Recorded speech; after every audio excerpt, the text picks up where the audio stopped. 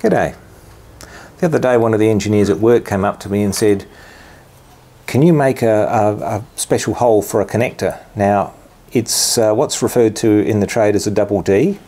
It's basically, well, here's a plug I made up, and you'll see me doing that a little bit, but you can see it's a round shape with two flats on it.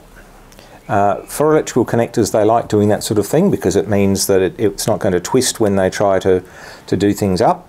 For those of us who have to make the holes, it's a pain in the neck because you can't just drill a hole. I mean, that's a 5/8 hole. You can't just drill a hole and then pretend you haven't taken some off the sides.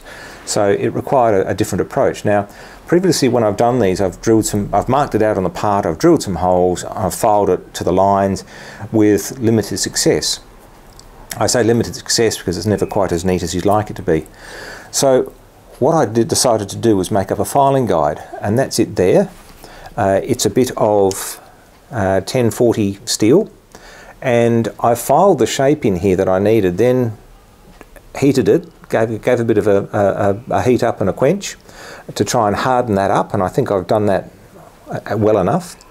And that way I can just sort of clamp that on the part, drill a few holes, file it out, everything's wonderful. So that's what I did today. Lots of smoke, lots of flames, well, a little bit of smoke, a little bit of flames, all that fun stuff.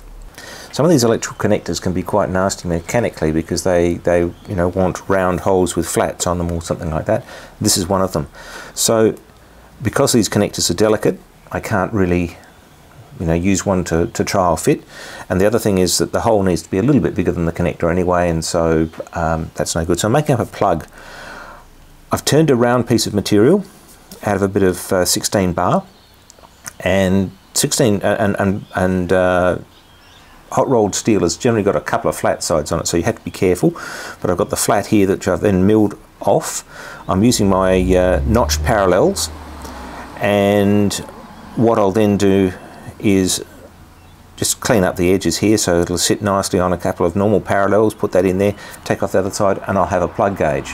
What I want to do is make up a filing template. So basically a piece of steel which I can harden with the, I guess the negative of this in it, that I can then clamp to a piece of material with a few holes drilled in it, file away, and know that when the file starts touching the steel, I'm to size.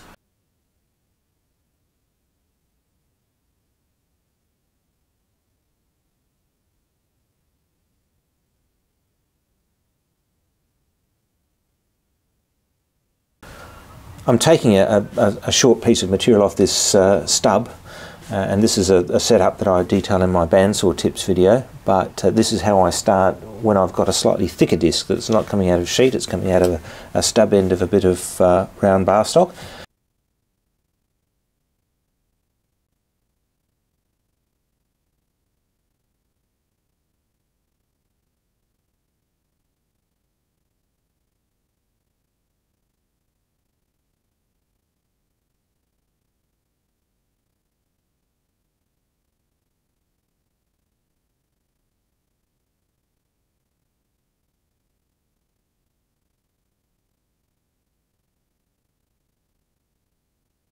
I was going to clean this up in the lathe, but the thickness that I want means that it'll disappear inside the chuck jaws, so I won't bother doing that, so I'll use this instead. A couple of things to note. One is that usually I'd have the parallels pressed against the jaws, but because it's round I've got them in the middle here, or sort of about a third in, a little bit less than that, and that's just so that I can get some decent support across the disc. Same things apply about tapping it in and all that sort of thing. The other thing you might note is this. This is a tray that I'm trying out and seeing whether it's any good. I got annoyed with having to pick up chips and all that sort of thing all the time, so this is just here to try and catch swarf. Seems to be working. There's a few changes that I need to make to it, but if you're like me and you like to keep your workplace tidy, something like this might be worth thinking about as well. I'm just about to start removing the majority of the material from the hole with an end mill. I've done two things though before I've done that. First of all, I've put some square corners on here, and the reason for that is just that there are times when people want connectors to be square to edges, and so by doing this, I've given myself some square edges. I can use a square to line that up on a panel. The other thing I've done is I've just marked out, and this is just for my own reference, what the hole is and where it's going to be. So I should be able to, as I said, remove most of that material with the milling cutter, and then I'll have to come in and clean up with the file until my little plug gauge goes in there.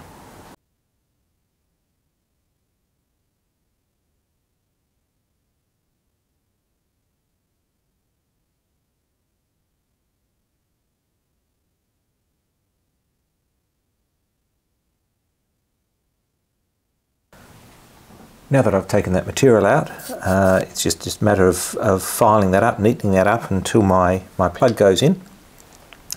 And then I'm going to try and heat treat this a little bit. It's 1040 carbon steel, so it can take a little bit of, or it can harden up a little bit. I don't want anything terribly wonderful. I just want something that the file will, you know, skate on a little bit, or at least have trouble biting into, so that I can use it without having to worry about, has my hole gotten bigger. There's my double D hole. The plug gauge fits in there just. I'm no click spring with a file, but it's good enough for what I want. I'm now going to heat this up and quench it, and I'm hoping that will harden it up nicely.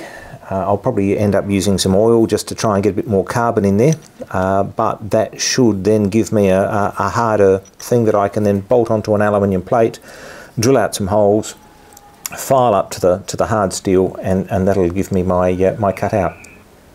As a piece of interesting trivia, this used to be an old school fitters test. They'd be given a round bar and a plate, told to file the round bar into a hexagon and file a hex hole into the plate, and not only did the hexagon have to fit in all three orientations, but when you put the plug into the hole, it had to fall slowly.